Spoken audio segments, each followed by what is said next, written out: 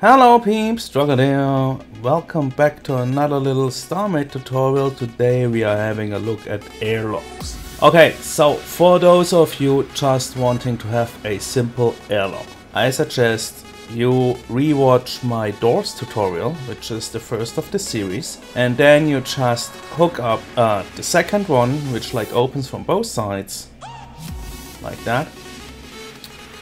And the other one, which opens manually from one side into a tube like so.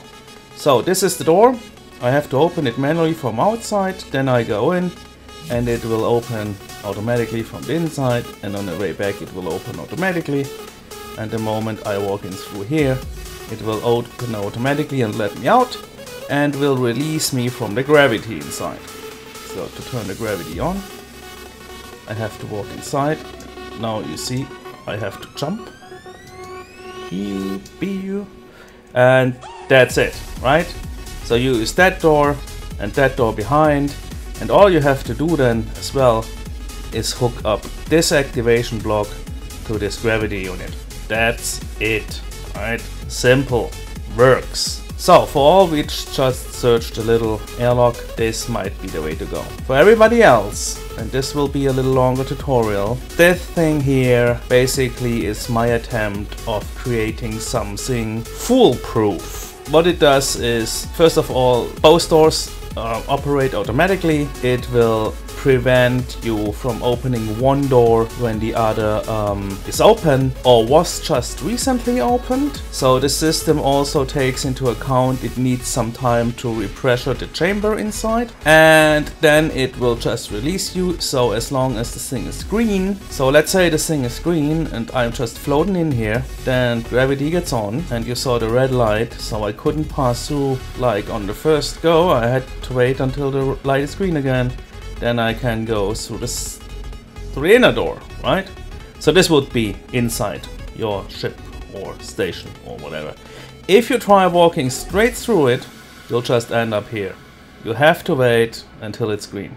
Whoever is interested in that, I'll show you the steps. But to understand, first I will have to show you something. You see this chain of activator blocks, the end, activator block, yada yada. So if I activate this, both turn on and off, right? And even though this activation block is hooked up to the gravity unit, nothing will happen. Only the activation module the player interacts with, only this activation module is able to actually trigger gravity. You have to keep that in mind, because this is a common misunderstanding that any logic block could trigger those. That is not the case. Only activation blocks the player interacted with, or activation blocks hooked up to trigger area controller blocks, like placed next to them, are able to trigger gravity blocks. First of all, to make sure somebody could not like open the door by mistake, we have to make sure that you can't directly interact with the door. We do that by placing these area controller blocks right in front of. Of course, you could interact with the door in this corner, see that? But that's more a design issue here. If you would make a rectangle door, this flaw would not be present. Now we have this from the outside and the inside. We can safely say the door will only interact by walking through and won't be opened by mistake, right? So the next thing we do is, again, we take this activation block and hook it up to the gravity block, because we want this old, you get into gravity when you enter from the outside and you are released out of gravity when you go to the outside mechanic again, because yeah, well, it, you know, it adds a little something to it. Okay, yeah, let's get rid of these, doesn't matter. Take these. Bloop, bloop. So we even saved a few more blocks now, that's cool. Alright. Okay, so we don't need this ore there as well. So the first thing we do, we make this, turn this again into our little button logic, right? So we need an end. Place that there. We need a delay. Place that here. And then from the delay we go into a knot. We are going to place that there. And we activate this twice. And we pick the knot, go into the end, and we pick the end and go into the block. Alright, same thing on the other side. We need a knot, and this knot we are going to put there. 6, 6 knot. Then this knot will then control our door. Like this. Let's place another knot. Select that and make that control our door. Okay, now this knot is not charged, so let's do this manually. Plop. Plop. And now let's walk through it again, right? Where are we? There are my airlocks. Yoo-hoo! I'm in gravity. Open spin. Okay, I'm free of gravity, I can float. No, I fall. Okay, get me back there. Why am I falling? Oh right, I'm falling because I entered through this area twice. Okay, yeah, so we might be able to leave that here, but we should remove that and add another area controller here. No. Select this, go loop, add, no, the activation module, hook that up to an OR, 5, select this, hook that up to this OR as well, and then from the OR we go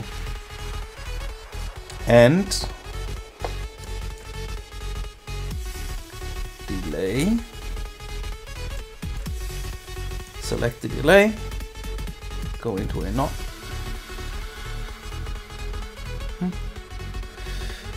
select the knot, go, no, I know why, knot, so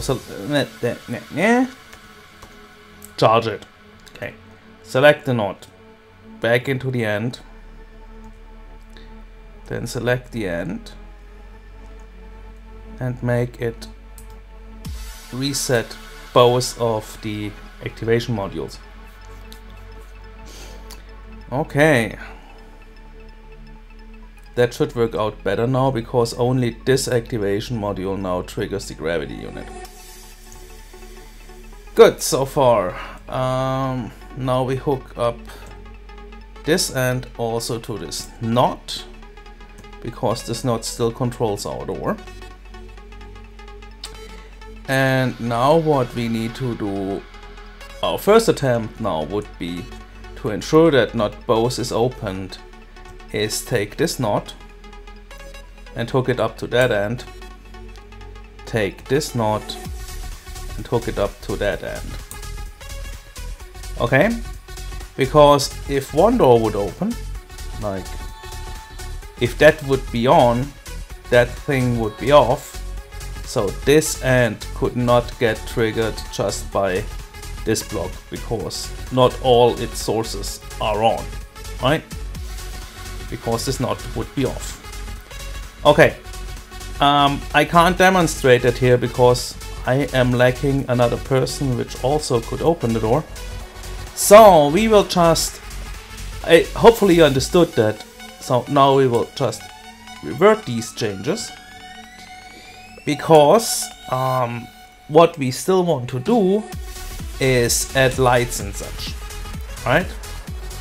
And also we want to have a delay system. Okay, so let's add some lights.